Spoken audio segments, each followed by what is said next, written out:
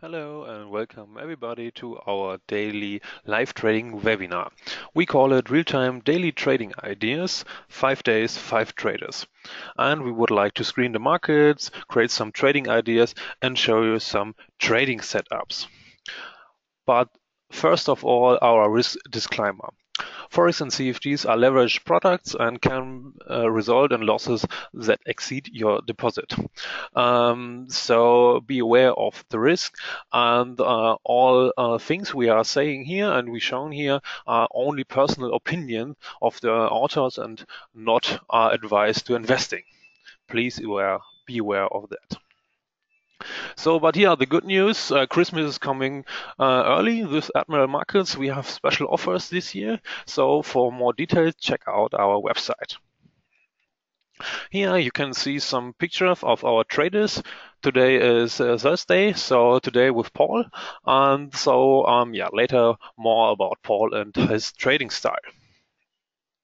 Here you can see some of our benefits with Admiral Markets. So maybe here, for example, our DAX30 typical fixed spread from 0.8 points during the main session hours. So it's a very low spread here. So it's our best seller. Feel free to contact us if you have any questions about our products or our services. Here you can see our telephone number or our email. You can check also our YouTube channel. There are a lot of videos you can see from our live session tradings. So, and that's it for the moment. Thank you for listening, and I say hello to you, Paul. Can you hear me? Good morning. Good morning. How are you? I can hear you loud and clear. Can you hear me okay? Yeah, your sound is very well. You have the screen and you can start. Excellent. Excellent. Good morning, everybody. Good morning, everybody, from a glorious glorious winter's day here in the UK, wherever you are. I hope it's a great day for you too. So today, ladies and gentlemen, what am I going to talk about? Well, I'm going to do a little bit on DAX and euro dollar. Everybody loves a bit of trading on DAX and euro dollar. They're very popular. But then actually, I want to have a little talk about strength, weakness, and then feeding into a particular sort of little momentum setup that you can see on markets. And in particular, we're going to look at the euro Canadian dollar, which will all become apparent as we go through. So as always, let's start with a very, very quick update on what we've been seeing on the sort of very popular products here. So here we are. This is DAX on the weekly. Nothing really too exciting there.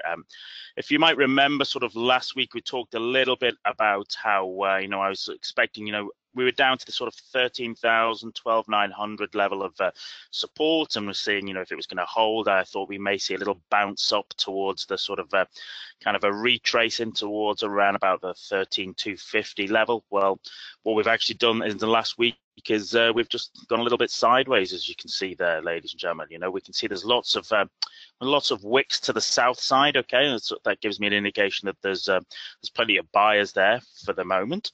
But what we see, or what I particularly see, is that price is just coiling up there. And if I just, I'm just going to quickly, let's just zoom in a little bit, shall we? So what I'm looking there, daily chart. Just for those of you who are completely new to trading, my trading analysis is very simple. I have green bullish candles, red bearish candles. I have a blue 20 period simple moving average, a red 50 period simple moving average, and a green 200 period simple moving average.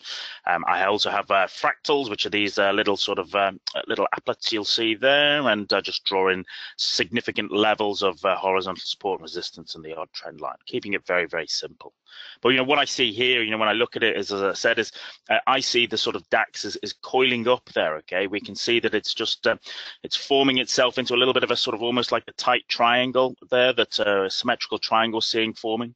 What I also take note of is that on the daily chart here, we've had the 20 period moving average is now acted as like dynamic resistance, okay, for the last sort of 3 times that price has been up there. And we also have kind of the 50 period moving average acting almost like dynamic support there. It's not really been able to close beneath there on the daily basis.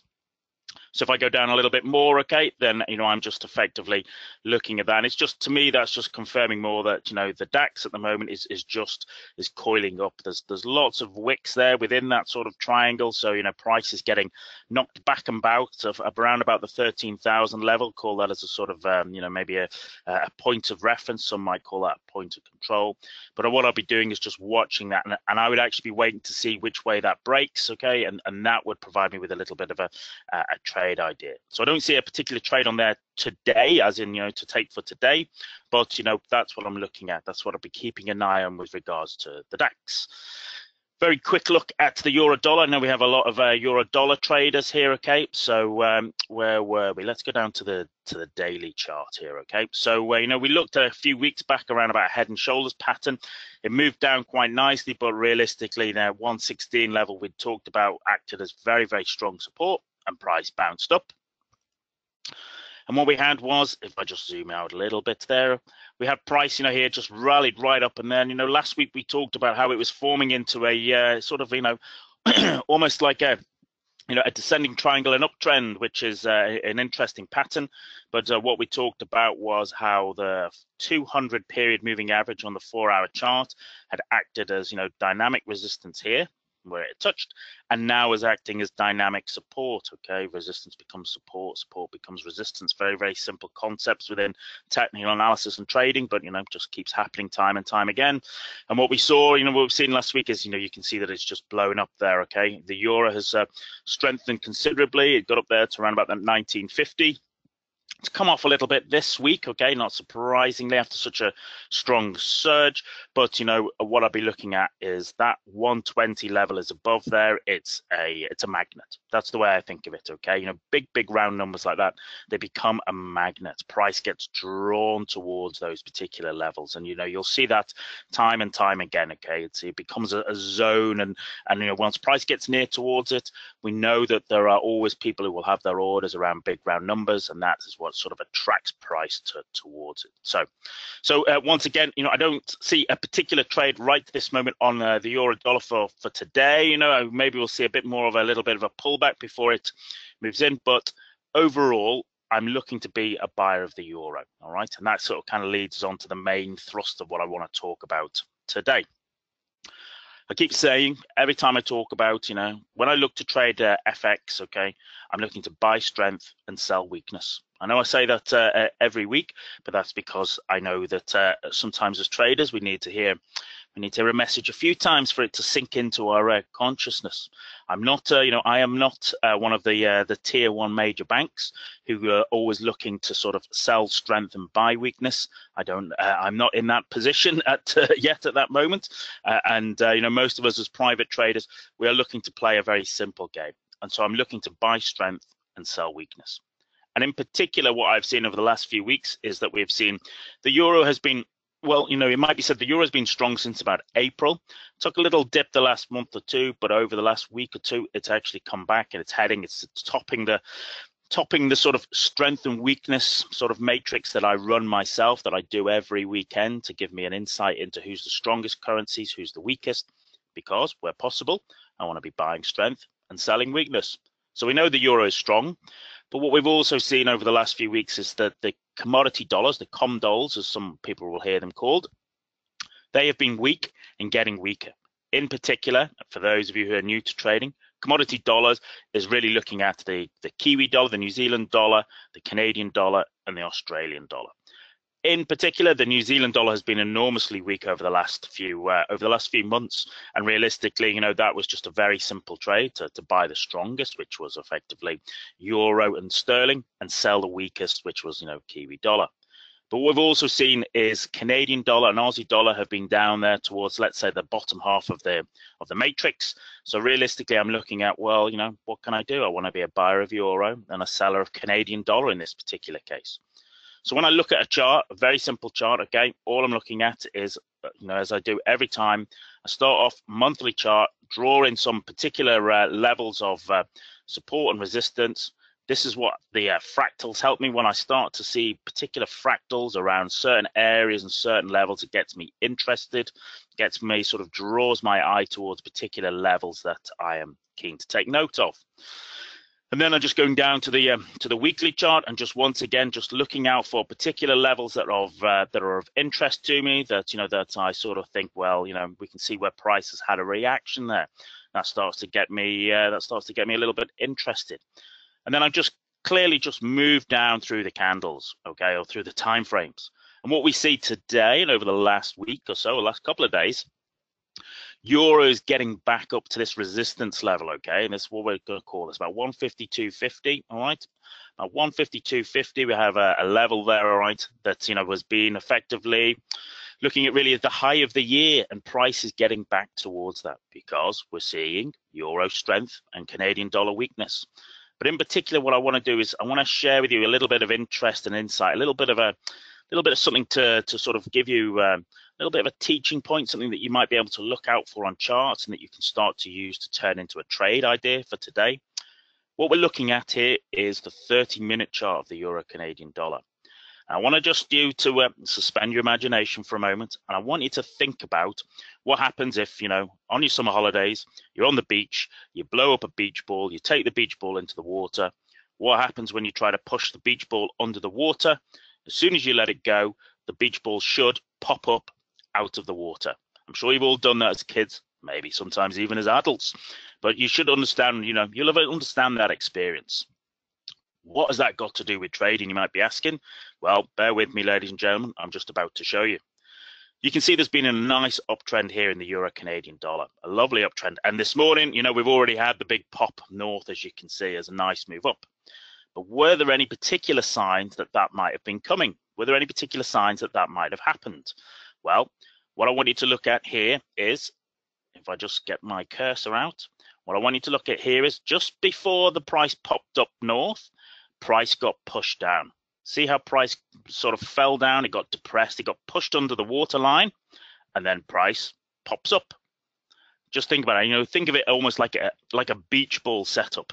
Price gets forced down. We're in an uptrend. It gets forced down very strongly. A big, strong sell-off. All right, it gets pushed down so that the big boys can basically load up. And what happens is, bang, price pops up.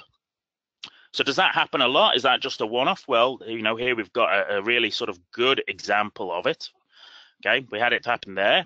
Well, what do you know? When we look at this, okay, here we go. It happened yesterday. Oops, just 1 second. It happened yesterday there in the afternoon. It also happened yesterday morning. Price got pushed down right before it flew its way up.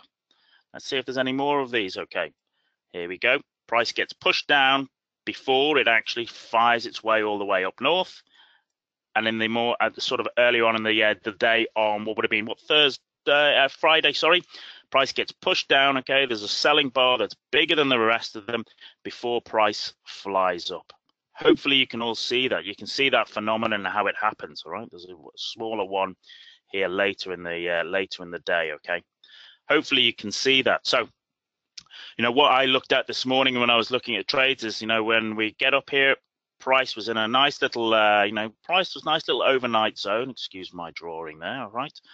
And actually what we had there was, nice little range there. Price, people are normally looking to sort of trade a breakout. And what happened is price got bullied down. We're in an uptrend, price gets bullied down, all right, probably triggers a few of these short orders, and then price reverses and it flies all the way up, all right. So how do we turn that into a little bit of a trade idea to finish off with? Well, as if I go down a little bit more in the charts, well, I start to get interested around about this particular level, all right. And here I am on the 5-minute chart. Price has popped up. It's going to rally back or fall back down. So I'm looking around about this particular zone, 51.85, back towards the sort of the 200 period moving average. And then I start to get interested in being, really sort of a buyer around that kind of level. Stop. Whoops, there we go. We're the stop there just beneath the limits. And let's go back up towards the highs of the days to run for that trade. And there we go. We have a trade placed on. We know that where possible, we want to be buying strength, selling weakness. We know that we have seen that price has been in a nice uptrend there. Okay, very nice uptrend. I want to sort of join that where possible. We can also see that price gets pushed down before it pops north, all right? And every time it comes back, well, then it falls its way, it pushes its way back up, because at the moment, Euro's strong, Canadian's weak, and that's the way we want to trade. So I hope that gives you a little bit of insight. I hope that gives you a little bit of interest. If you're new to trading and haven't seen that phenomenon, well, I want you to think about beach balls, all right? Whenever you're finding a nice trend and you're seeing price being squeezed down, think of it like that beach ball. Beach ball's been held under the water. As soon as you take your hand off, it normally pops itself up and out of the water. And that's what we're looking for in markets. And a nice trend, when price gets forced down, we're looking for it to sort of reverse and pop north. And we want to be in a position to, where possible, to actually sort of join that. If we're, if this morning you'd have been able to do that when you saw that, trading bright and early. But, the rest of us, you can see as price fades back, as it pulls back, we know it's going to give us an opportunity to be another buyer on what is an established uptrend. So I hope that gives you a little bit of insight. I hope that gives you a little something to look at and work away. All right. So I'll just quickly finish off with a question. So Eric's asking, why is the market so quiet? Euro US dollar short or long today? Well, we talked a little bit about that at the start, Eric. I personally don't think markets are quiet. If anything, I think markets have been a little bit more interesting the last couple of weeks, okay, than what had happened over sort of earlier in the year. I think markets have been quite interesting. I think there's been some opportunities, but with all opportunities, and and what I might say for all great traders is sometimes you need to exercise a little bit of patience. If there's anything that might sound like a strange trading edge that I know I have, I know it's patience. I know I can sit and wait and wait and wait for the right setup. And that is one of my particular edges. So I think I personally think markets aren't necessarily quiet. I think there's some great opportunities there. If you are operating within FX markets, well, as I said, just find out which market's the strongest, which one's the weakest, and start to look for opportunities there. If you're an index trader, well, the American indexes, I don't think anybody would call them quiet at the moment. There's been they're hitting all-time highs, all right, and they're flying away. Even in some of the stocks, although I'm not a stock trader, there are opportunities within them as well. So it's markets are either a threat or an opportunity. It's to you as the trader to turn it into an opportunity for yourself. So there you go, ladies and gentlemen. Unless there's any specific questions, that's your little idea for today. I wish you the very best of success with your own trading, and I look forward to speaking to you in a week's time or so. Okay, Paul, thank you for your screening the markets and for explaining what happened at the markets right now. I hope the listeners have some new ideas for trading setups you are showing us here today. So thanks for listening to the audience. See you next week, Paul. For the audience, have a good day. In the afternoon, we have here from the German office next webinar. It's called live trading. So you are invited also more information, the links on our website. So feel free to join us. So that's it for the moment. Thank you, Paul, again, and see you next week. Have a good day, everybody. Bye.